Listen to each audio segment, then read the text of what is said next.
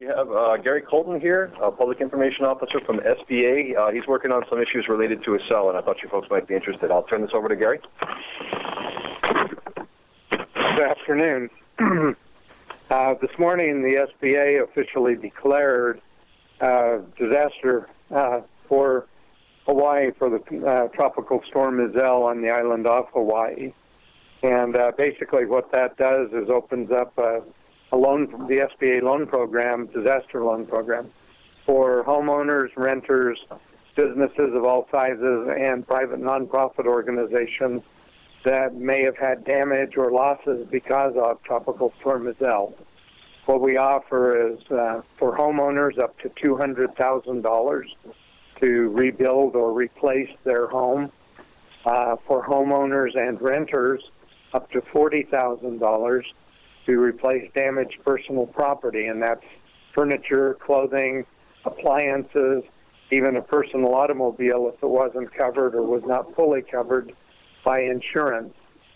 For businesses, we offer up to $2 million to repair their building, repair or replace damaged equipment, and replace lost inventory.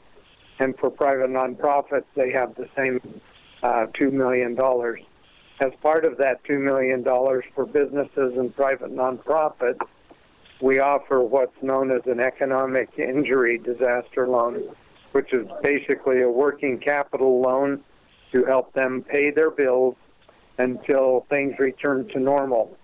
To qualify for that, you don't have to have had actual physical damage because of the storm, but you do have to be able to show that your revenues have gone down, and since the storm you're having difficulty meeting your fixed costs, which could be payments on your building, payments and service on other other debts that you might carry, and it can include owner and employee salaries for a period of time until things return to normal. The interest rates on these loans are fairly low. Typically, homeowners and renters will see an interest rate of 2.063%, which is less than 2.1%, fixed term for up to 30 years. And for businesses, the rate will be 4% for most businesses that would qualify, again, for up to 30 years. We encourage people to apply, whether they think they need a loan or want a loan, or will qualify for a loan. Let us make that decision. And then if they don't need it, they can always just say, I don't need the loan, thanks for the offer, and we'll cancel it out for them. But the period to apply is from today through the 22nd of December, and people need to apply during that period of time. Once the window closes, it's closed, and we don't open it again. We did, at 11 o'clock this morning, open a center down at the Pahoa Community Center, where they've had the information center going for the lava flow. That center opened at 11 today. It will be open 8 a.m. to 4 p.m., Monday through Friday, and it closes as of the close of business on Thursday, November 6th. So we have people there who are available to speak with applicants, answer questions, and they have equipment, I believe, to do actual online loan applications. So people can go in, get their questions answered, apply for a loan while they're right there, and get into the process while they're there. So that's basically the program we have available at this point in time. Questions? Gary, Dan McCoskey with the Star Advertiser again. Do you have any sense of any guess how many either private homeowners, renters, businesses, nonprofits might be needing some kind of assistance, and any guess budget of what the total amount of those loans might be? I don't have a number. I'm sure that someone from the state who was on the preliminary damage assessment may have numbers of homeowners who had major damage and those who had other damage, but I don't have those numbers now. Thanks.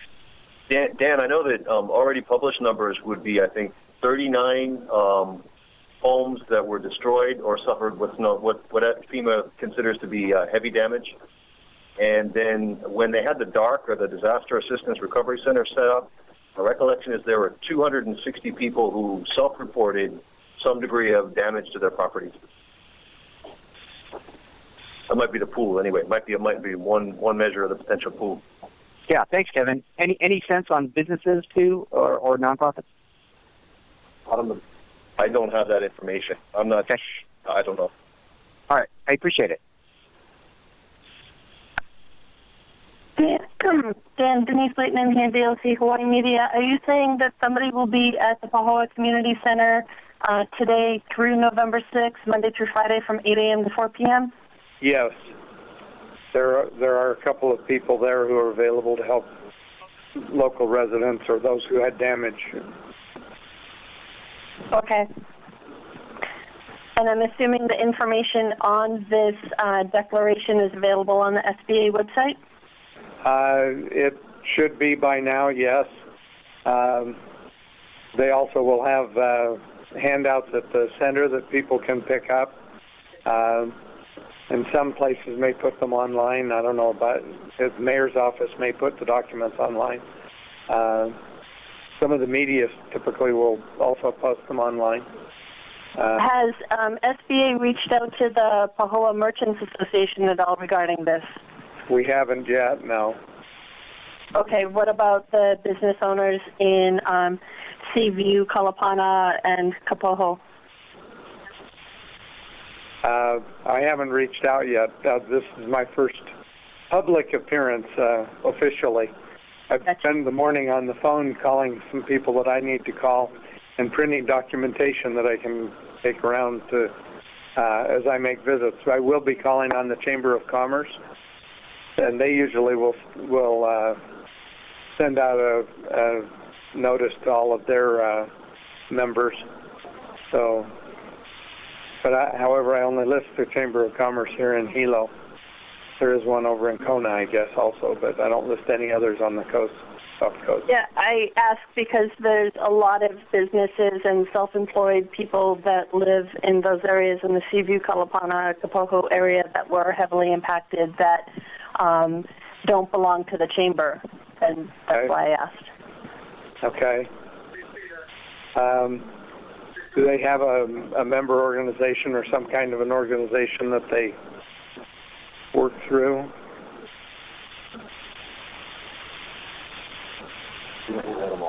Not really. It's a collective. It's a collective group. There's different farmers. There's small businesses. There's the B&Bs. There's a lot of small industry down there. Yeah. Okay.